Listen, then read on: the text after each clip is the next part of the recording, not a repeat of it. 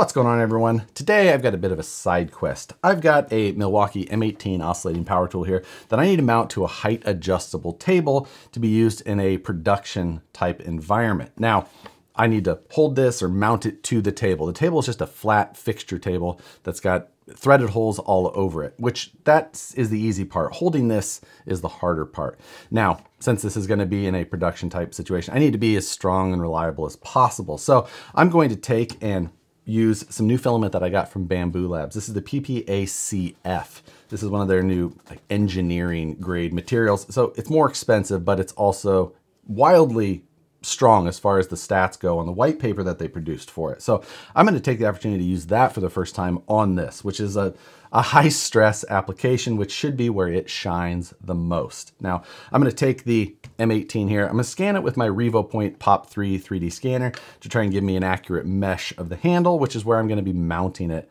to this fixture, table that I've got using here. So I'm going to take today and we're going to get this scanned, and then I'm going to take it into Fusion 360 and show you just a quick way to take that 3D scan data and make a mount out of it with as minimal steps as possible. Well, as minimal steps as I'm capable of or aware of, I should say, at this point. So that's going to be our task for today. Nothing that crazy, but an opportunity to show you some 3D scanning, some new filament, and my favorite, Autodesk Fusion. So let's dive into this project and get something done.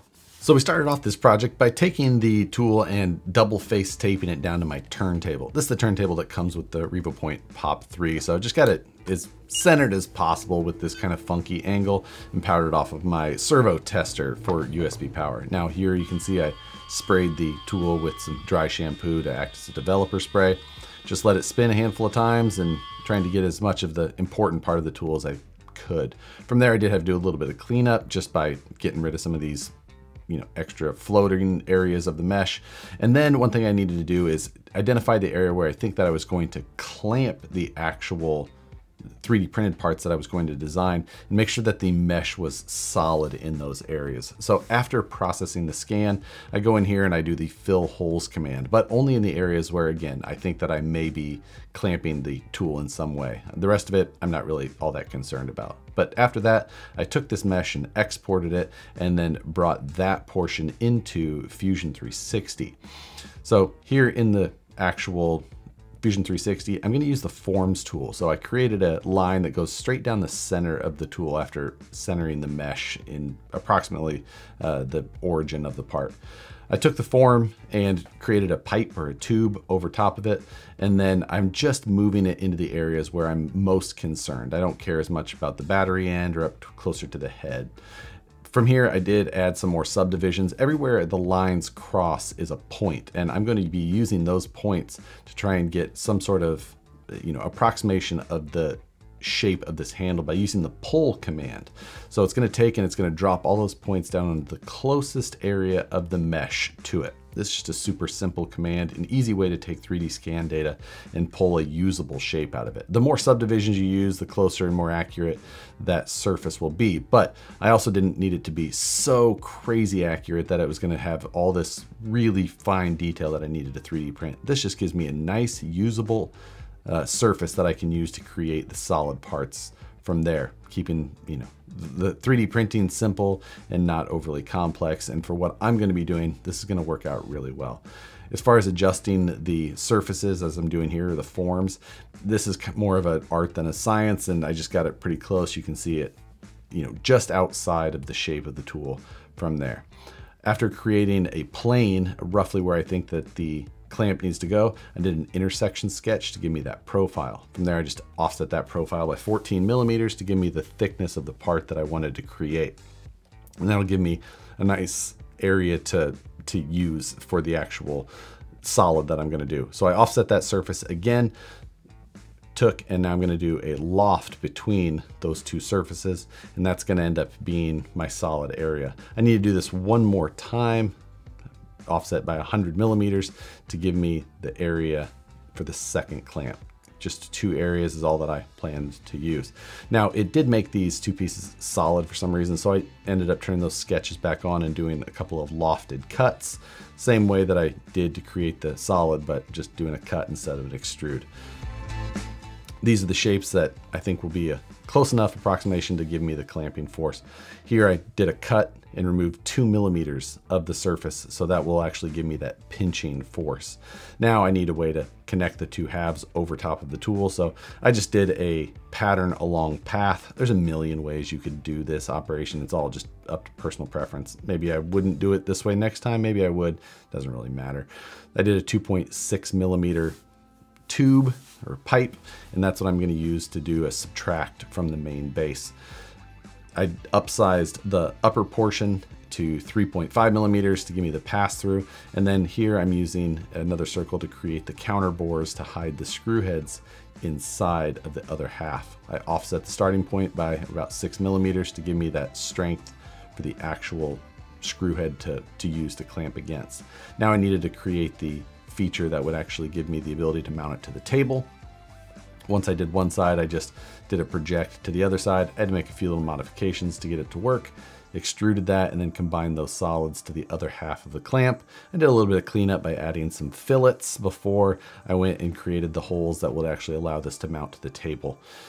A couple of large holes for the M6 bolts that are used to mount this to the actual table, and then cleaned it up with some more chamfers and fillets. Did a little chamfer on the edge of the bolt hole just to give it a little cleaner 3D print. But from there, I was able to take these solids and bring them into Bambu Studio.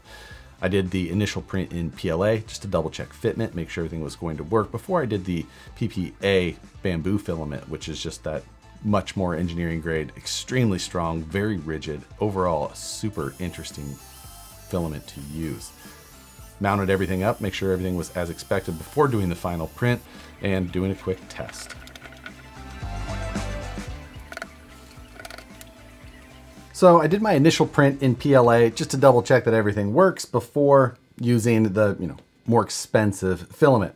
Seems like an easy choice to prove a fitment before going all in with the final print. Once I had the 3D scan, it really just helps make everything much easier by taking and just doing a quick form. I could have used the mesh itself and done it for a more accurate, like very precise key-in type style, but then you're also just relying on accuracy of the scan to be just perfect on, and this just gives me a general shape that I could give myself a little bit of ability. I cut a small section out of the clamping area just to allow the print itself to give the clamping force to it, and that worked perfectly. I gave it 2 millimeters to give for clamping, which is quite a bit, but based on the size of this, I felt like that was going to do it.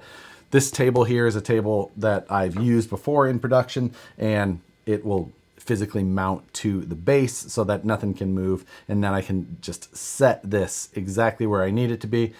Is this the most ideal platform? Maybe not, but also for me it kind of is. It's very rigid, it's very steady, there's no play in it at all, and it's got a very precise height adjustment. I need to have a blade, not this blade specifically, set to multiple heights to trim some pieces that are coming out of a vacuum forming machine. So this is pretty easy. It's just a quick way to get things done. It's not a finished edge for like a consumer good. It's just something that needs to be done. A rotary tool would also work, but the wheels on those sometimes tend to gum up on plastics. So the oscillating blades just seem to work really well. And this will just give me a much more repeatable and even cut, and one that I can set to a dependable height. Little thing like that. Pretty simple project overall. To do the design work, probably took me 30-ish minutes. Probably took me 15 minutes to set up the 3D scan and actually get it scanned while talking on a video. So some extra time added for that. So overall, I probably got about 45 minutes in this, not including the print time itself. And I'd call that a win. Before I load the PPA into the Bambu, it's empty because the filament is drying. It does recommend drying for the best performance. So took it right out of the box, put it into the dryer, and while that's drying, it's got 2.5 hours left on the drying cycle. So I'm going to go put a battery in this and just fire it up. See if I notice anything that the vibration of this tool is going to cause issues with, and that I should do one more revision before sending it to the final print. But if I don't notice anything, I'll get these parts printed in the PPA, and I'll show you the final process of this thing in action to round out this video.